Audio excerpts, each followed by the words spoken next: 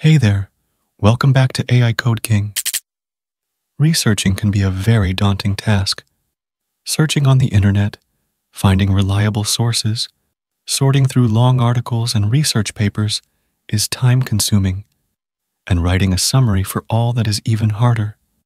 That's why, with AI, most people have started using AI-powered search engines such as Perplexity and You. These platforms claim to be alternatives to traditional search engines, allowing you to directly pose your questions and receive concise, accurate answers backed by a curated set of sources. They have a conversational interface, contextual awareness, and personalization to learn your interests and preferences over time. Well, technically, they are just using Bing or Google API combined with a GPT model. But they don't like saying that. They just don't want you to know what simple task they are doing in the back. They want to onboard users who can pay for their $20 membership, which is not worth it at all considering the little work. If you compare it with ChatGPT, ChatGPT now offers a search capability in their options, which obviously seems much more beneficial than paying Perplexity that $20. It's just not worth it in my opinion. That's why I have covered multiple such alternatives on my channel, because what Perplexity does can be done by any open source alternative. But today, I have another such alternative called Farfalle. Farfalle is an AI-powered search engine and is an open source alternative to Perplexity. Farfalle works with OpenAI, Ollama, and Groq, so you'll be able to use it with local models if you want. For the search part, you can use it with Tavily, Serper, or SearXNG. SearXNG is a local search engine, so you won't need any API key. But if you use Tavily or Serper, then you'll need an API key. If you don't want to install it locally, they also have a live demo. Here you can use it with Groq and GPT 3.5. To use it, just go to their site. Over here, you can select one of the models from these options, and if you search for anything, you'll see that it is literally very fast. It's almost equivalent to the speed of Perplexity. It's pretty cool. So, if you don't want to install it locally, you can use this as well. Anyway, now let me tell you how you can use it locally. I'll be telling you about how you can get it installed with Ollama and the Phi-3 model. Since Phi-3 is a very small model, it will be really great for any computer, even without a GPU. I'll also be telling you about how you can use it with Groq for fast inference speeds. Groq is free to use for rate-limited usage. Anyway, let's get it installed. First, go to Ollama's site. Over here, click on the download button. Choose your operating system and get it installed. Now, once it has been installed, go to the models and choose the Phi-3 model. Copy the command and paste it into your terminal. This will get the Phi-3 model installed on your computer.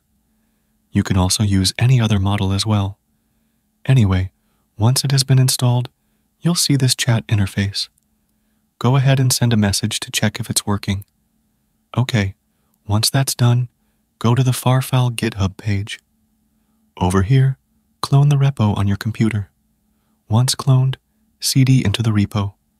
Now, run this command, and this will create the environment variable file. Once done, open the env file in an editor. Now, I'll be using the Tavily method. You can also use SearXNG, but that would require setting up the SearXNG server first. Anyway, to set up Tavily, go to Tavily's site. Get yourself signed up. Once you are signed up, get the API key from there.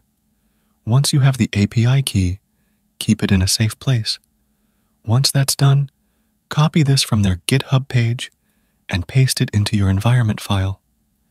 To use any other method like SearXNG or Tavily, you can also just copy-paste the required variables for it. Anyway, here you'll need to enter your API key. So, go ahead and add it over here. Once this is done, save the file. Now, we'll need to run this command. But before running it, make sure that you have Docker installed. If you don't have that, go to Docker's site and follow the instructions to get it installed from there. Once that is figured out, run this command. Wait for some minutes.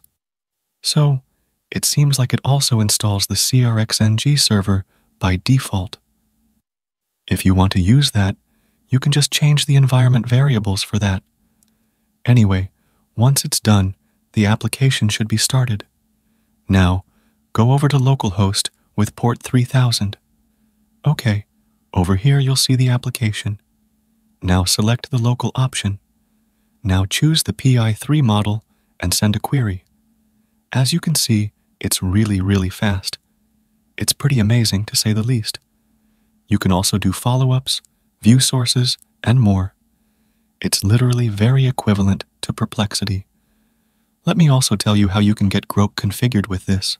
To get Groq configured, first, go to Groq's site and sign up. Once that's done, go to the API keys option and create a new API. Once created, copy the API key.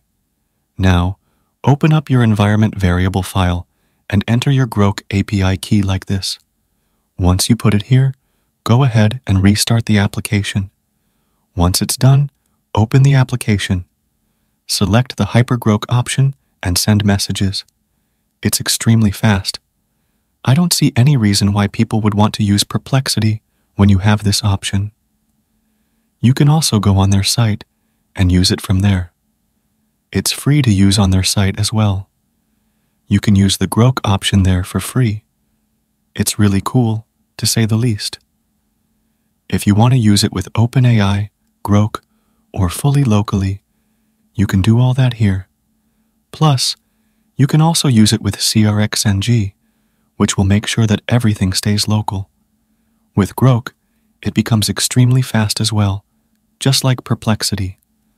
Although some features are still being added, like focus and other such features, it has a great way to go from here. Instead of paying $20 to Perplexity, you should start using this. It's open source, and if you use it, give them a star on GitHub as well. It will motivate them to work on the project even more. This is one of the best Perplexity alternatives I have seen. It's super easy to set up and use. I really like this one. Anyway, go ahead and give it a try. And let me know your results in the comments. If you liked this video, consider donating to my channel through the Super Thanks option below this video. Also, give this video a thumbs up and subscribe to my channel. I'll see you in the next video. Till then, bye.